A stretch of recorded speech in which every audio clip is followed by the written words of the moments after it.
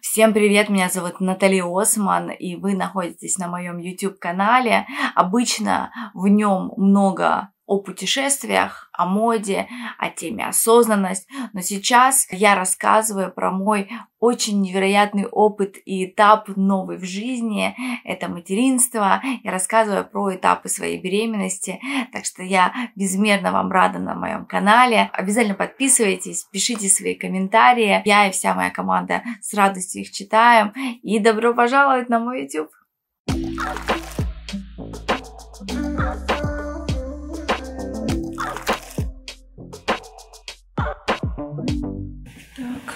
Так.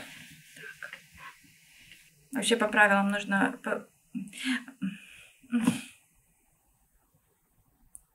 Всем привет. Блин. Как начать-то?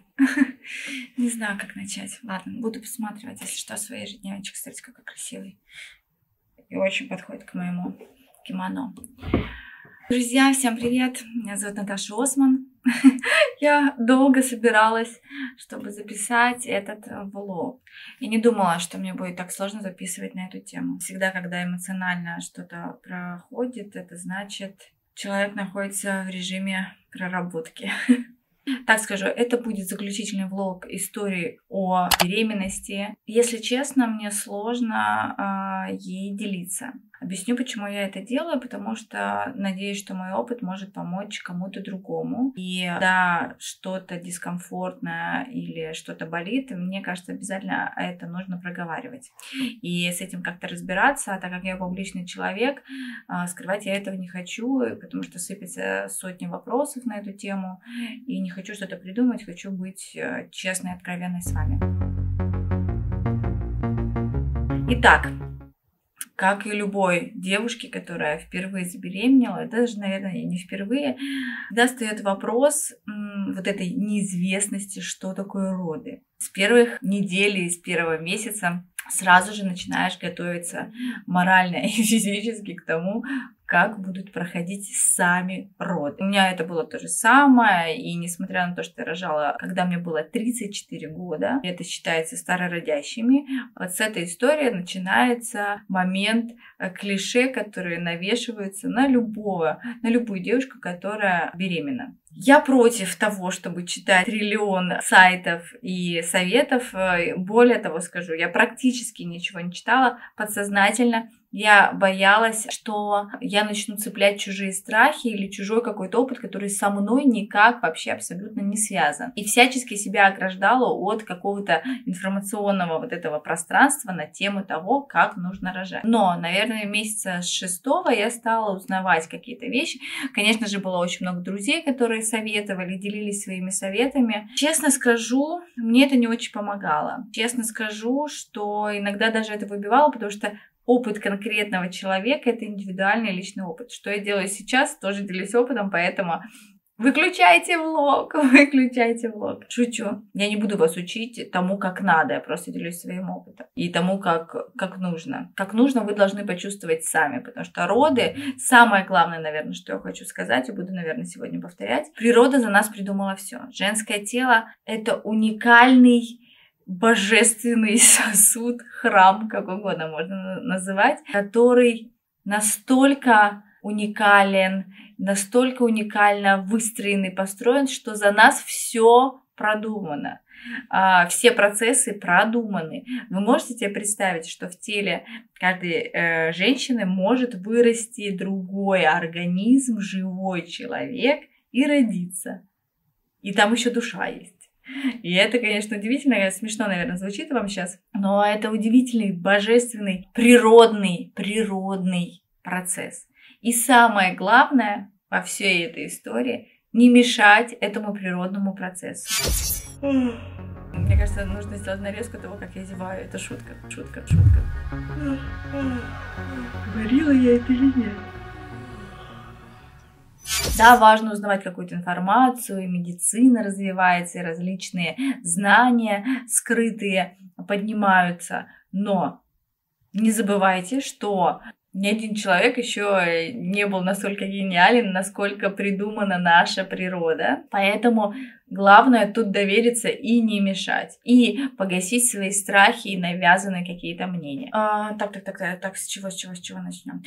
Я думаю, ё-моё, а что, думаю, я только одна испытываю такой страх. Абсолютно нормально, естественно, бояться боли. Открыто или не открыто, просто кто-то об этом, кто-то это не озвучивает, но это, естественно, инстинкт самосохранения. Абсолютно нормально, поэтому нужно, и я тоже советую, узнать все этапы того, что будет происходить с вашим телом. Это, правда, вам поможет не бояться, потому что когда ты чего-то не знаешь, и вот эта неизвестность, она, правда, может пугать. Это вот классный совет. Потому что если вы видите восторженных беременных, которые беременны первым, наверное, вторым полегче, хотя я тоже не знаю, надо будет узнать. Если у вас есть какой-то опыт, обязательно пишите свои мнения и комментарии. Мы всей командой читаем, это очень интересно, мы обмениваемся опытом с друг другом. Что я могу посоветовать из курсов, что мне понравилось во всем потоке, это курсы гипнородов. Они существуют разные. У Насти я здесь оставлю ссылку. Я, к сожалению, прошла только несколько занятий и потом преждевременно родила, и мы не успели закончить весь курс. Но что такое гипнороды? Это когда тебя учат не концентрироваться на боли, это полутрансовое состояние, медитативное состояние, то есть для меня это было очень легко и понятно, всего процесса родового, разных этапов, четкой связи с ребенком и обучение дыхательным практикам во время родов, чтобы не было больно, страшно и было принятие того, что происходит. Это я очень коротко своими словами.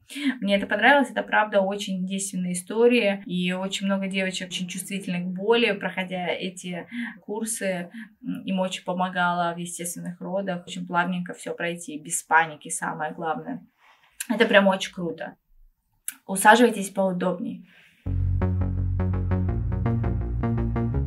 Я стала как-то готовиться к родам, и я не понимала, как и что. Я стала мониторить разные роддомы, и мне это было крайне важно. Я поездила по разным роддомам и остановилась на роддоме EMC на улице Правды. Объясню почему. Во-первых, мне очень хотелось приватности и спокойствия. Мне очень не хотелось приезжать в гигантский госпиталь, где сотни тысяч людей, волокиты, на меня бы никто не обращал внимания. Я бы заполняла какие-то бумажки. Мне хотелось какого-то бутикового и индивидуального подхода. Вот это самое главное, что меня влюбило в роддом на улице Правды EMC. Два вначале, а потом один. Я искала врача. Я переговорила со всеми своими подругами, кто где рожал, и каждый советовал своего врача. И много кто из моих друзей рожал у врача, с которым рожала я. Я рожала у Натальи Инкиновны Кан.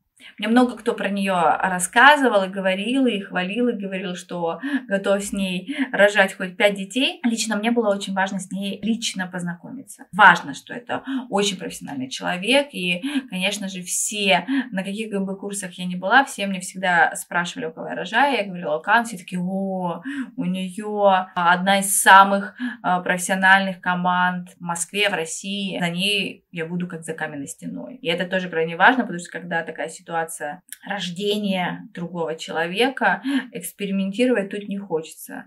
И тут очень важно быть в надежных руках. Тут вопрос не только о моем состоянии, но и самое главное, то, о чем я думала, это, конечно же, о ребенке. И я приехала на встречу к Наталье Инкиновне. Красивая, благородная, статная, живая, очень интересная, очень внимательная. Она так быстро меня расположила к себе. И самое главное, что она сказала, Наташ, да, самое важное в любых родах – это здоровье ребенка. Это самое важное, чтобы он родился здоровеньким. 2, она сказала, мы сделаем те роды, которые ты захочешь. То есть, если я захочу рожать в ванне, мы будем рожать в ванне. Если захочу рожать стоя, я буду рожать стоя. Если захочу рожать партнерскими родами, будут партнерские роды. То есть, у них есть такая прикольная функция. Тебе дают листочек, и ты прописываешь роды своей мечты. То, как ты бы хотела и видела, и мечтаешь провести роды. И вся команда максимально старается осуществить твое видение твоих идеальных родов. Но это ли не сказка, это ли не мечта? Это очень круто. Конечно же, после личного знакомства с Натальей Инкиновной, а вот при всей ее интеллигентности, такой воспитанности, жесткости, где надо, уверенности. В эти качества невозможно не влюбиться, и у нас с ней совпал взгляд. Я сразу же ей сказала, что я хочу рожать сама, без эпидуралки. Она сказала, что проверит меня и посмотрит, будет ли мне больно или нет. Это все зависит от внутренних мышц. Сказала, что это все реально. И мы стали вести мою беременность. С ней, там, по-моему, я с ней познакомилась на 30-й неделе, 35-й она стала меня вести и наблюдать, и все было классно, и мы готовились, и я все обсуждала, задавала ей миллион разных вопросов, я точно знала и была спокойна, что я в надежных руках, она была 24/7 на связи, и всегда говорила, если что-то чувствуешь или что-то не так, обязательно мне звони, это было, конечно, классно и интересно. Еще для меня было очень важно, чтобы Мурик был где-то рядом, и чтобы мы с ним первые дни после родов находились вместе в палате, и также ЕМС нам предоставили эту возможность, причем номера такие классные, и такое ощущение, как будто ты вообще не в больнице, а где-то в хорошей гостинице со своим меню диетическим, конечно же, и с очень-очень отзывчивым персоналом, и это, конечно, не может в себя не влюбить, и я без сомнений после приема Натальи Инкриновны и посещения самого роддома, я без сомнений сразу же Мураду сказала, что мы будем рожать там. Для меня это было самое подходящее, самое надежное, самое классное. Помимо того, что там делают триллион услуг, косметических уже после родов, все делается для того, чтобы было комфортно маме. И это, конечно, очень классно. Я готовилась к естественным родам, я готовилась к естественным родам. Я так ужасно говорю, потому что я очень волнуюсь. Я просто сбиваюсь, я уже час сижу и пытаюсь сказать. Ладно, давайте я сразу скажу, а потом уже буду докидывать что-то. Просто я привыкла записывать такие inspiration видео, классные, какие. А тут мне пока сложно, и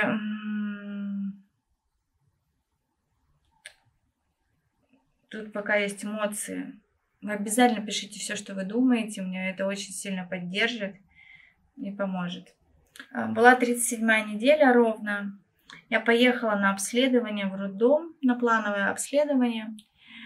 И во время УЗИ замечают, что у меня начинает гипоксия головного мозга для ребенка. Наталья Инкриновна принимает решение, что она оставляет меня на сутки в роддоме. А до этого 3 дня я практически не спала. И у меня были предсхватки, видимо, уже начинался родовой процесс, какой-то история. Все врачи всегда говорят, что ребенок рождается тогда, когда он уже все получил в утробе матери, или ему дискомфортно, и он начинает родовой процесс сам. И Наталья Инкриновна сказала, что меня на сутки оставляют в больнице, чтобы посмотреть, понаблюдать за мной, что у меня происходит. Я абсолютно без паники. 24 декабря, роды планировались на 14 января. Я абсолютно расслаблена, у меня еще кучу дел, там еще что-то. Списываюсь с Мурадом, все нормально.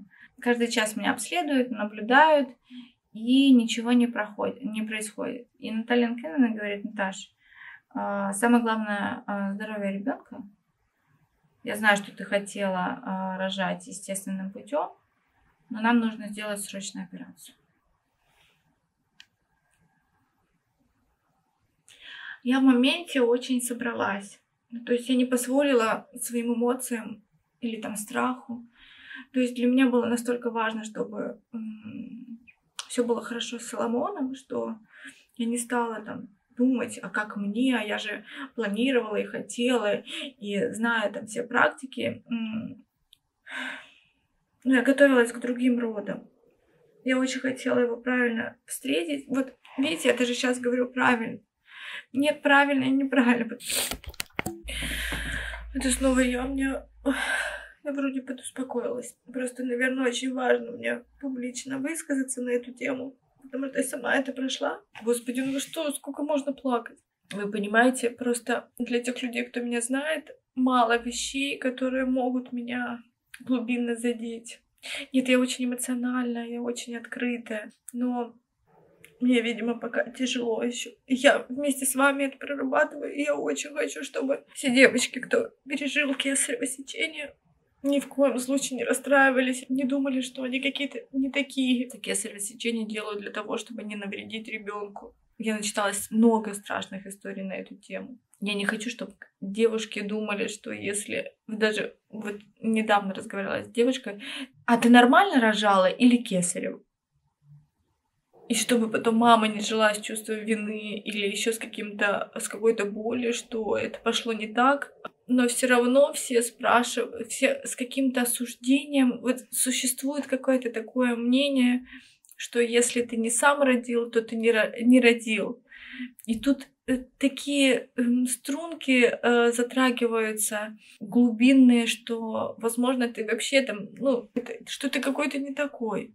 И это тоже не так. Ни в коем случае нельзя жить с чувством вины, что вы что-то не так сделали. Это то, как вы связаны. И это не зависит от того, проходил ли он естественно или нет. Это самое главное. И мне, конечно, я первый раз на эту тему плачу, если честно. Видимо, я как-то так собралась, и прошло уже 1,5 месяца. И я так счастлива. И мне так больно от того, что многие девочки испытывают это состояние того, что они родили неестественно. И я так хочу всех поддержать и сказать, что это абсолютно неплохо. И это не значит, что вы не связаны со своим ребенком.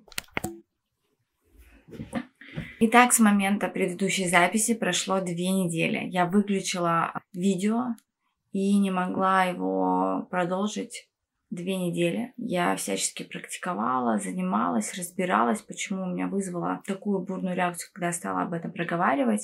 Сейчас объясню, что происходило. Мне сделали кесарево. Я не планировала и не ожидала. Я столкнулась с негласным не осуждением, а разделением между тем, что люди тебя спрашивают, ты нормально родила или ненормально. Оказывается, ты какой-то ненормальный.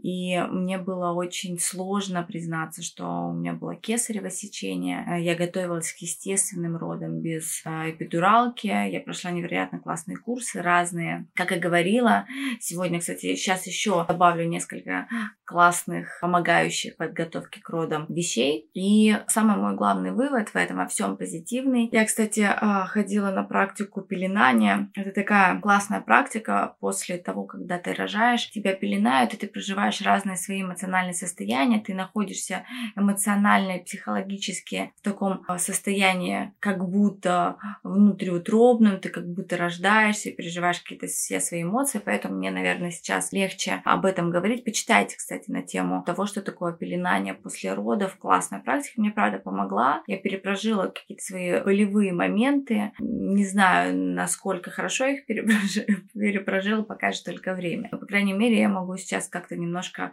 посмотреть на себя со стороны и расставить что-то по полочкам. Самый мой главный посыл о том, что я пыталась сказать 2 недели назад и рыдала, о том, что несмотря на то, что если вы рожаете планово или не планово, как было в моем случае, посредством кесарево сечения, это тоже роды. Это не значит, что вы какая-то не такая. В коем случае не обращайте внимания на общество, которое, может быть, будет делить естественные и неестественные роды. Это абсолютно нормально. Я разговаривала с множеством врачей, которые разубедили меня в той мысли, которая есть, кочует в интернете, что ребенок, который родился неестественным путем, не прошел естественные родовые пути, какой-то не такой, он как-то психологически не так настроен, он не так воспринимает свое тело. Это неправда.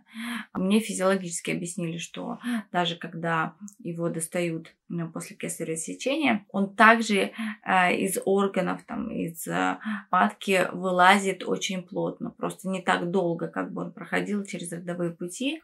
Для ребенка это не травма, тем более если это операция и экстренная, то для ребенка это лучше. Так что, девочки, пишите про ваш опыт, делитесь вашим опытом. Мне очень интересно, как вы переживали, что вам было сложно. Я обязательно буду поддерживать и давать обратную реакцию.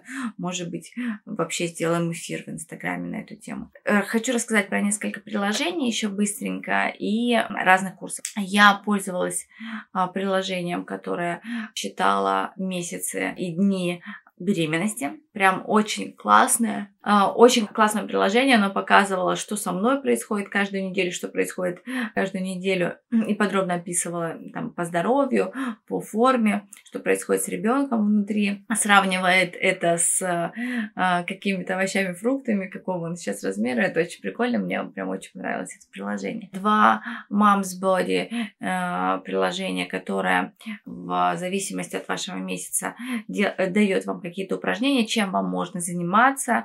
Там есть классные йога-упражнения, прям супер-пупер. Мне тоже очень нравились. Есть такое и через, по-моему, телеграм-канал я была подписана на Moms Lab. Классные ребята, которые также рассказывают, чем можно заниматься, какие нагрузки, даже, по-моему, с питанием помогают. Но мне важно было именно вопрос, в какой триместр можно заниматься. Я занималась с ребятами, шикарнейшие у них упражнения, которые мне очень-очень-очень помогали заниматься правильно йогой и физическими нагрузками, чтобы хорошо себя чувствовать.